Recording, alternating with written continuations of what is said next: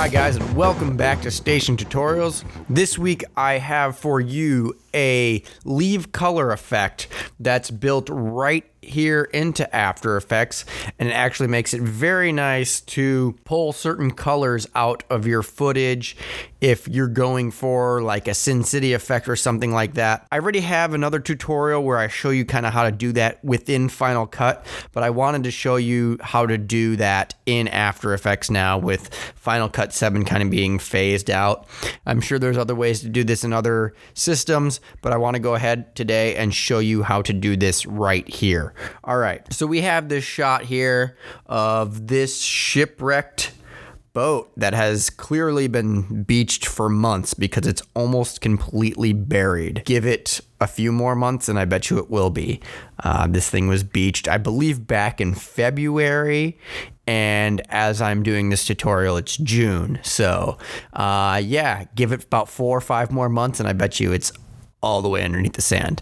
Anyways, that's not the point of today. The point of today is to show you this tutorial. All right, so we're gonna go ahead and go to leave color, and there it is right there. And let's just throw this on our clip. And up here, we're gonna grab the eyedropper. And I just wanna, do this with the blue. It's the most prominent color, obviously, in this shot here. You can do this with whatever color your heart desires. So let's go ahead and select this blue. As you can see, we have varying shades of blue, and I recommend this for green screen as well.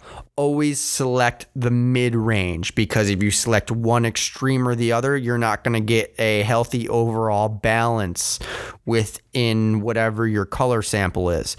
Same thing with the green screen. Like I said, if you select a darker area, well, it's going to look at that and analyze that as your color, versus if you select a lighter area. If you select a level that's in between those two, you get what I'm saying. All right, moving on. So I want to select some kind of mid-range thing in this area. So let's just go dead center and pick our color out. Okay, now you can say, well, nothing happened. All right, well, we're going to go over here and select the amount to decolor.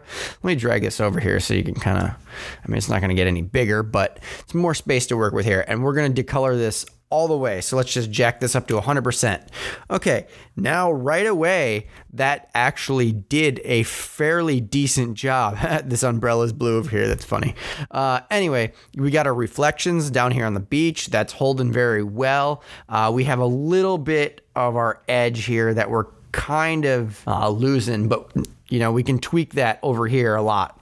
So if we just put our edge softness, maybe try 2%, and that already does a lot there. So you can see back to 0, 2, that's pretty good. We could push it, 5. Let's see what that does to our clip in its entirety. If you push your edge softness too far, I'll just do it to show you. You start bringing colors back, okay? Even at 7%.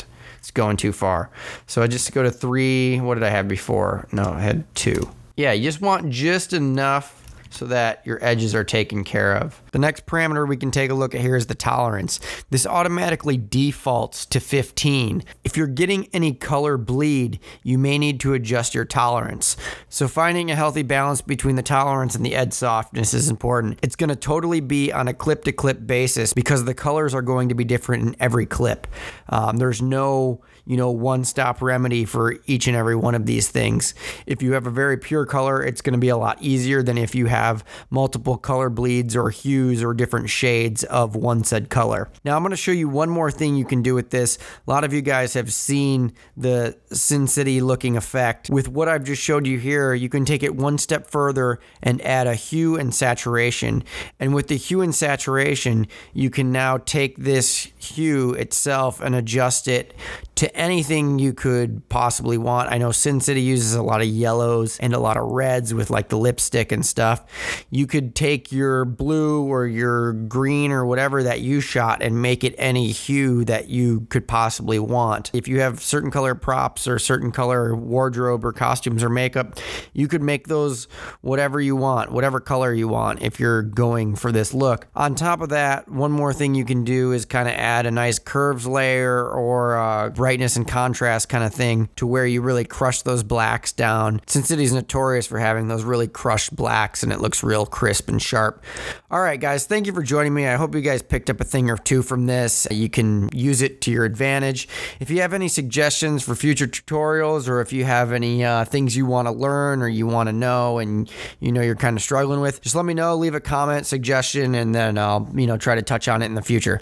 All right, guys, thanks for joining me, and I'll catch you guys next time.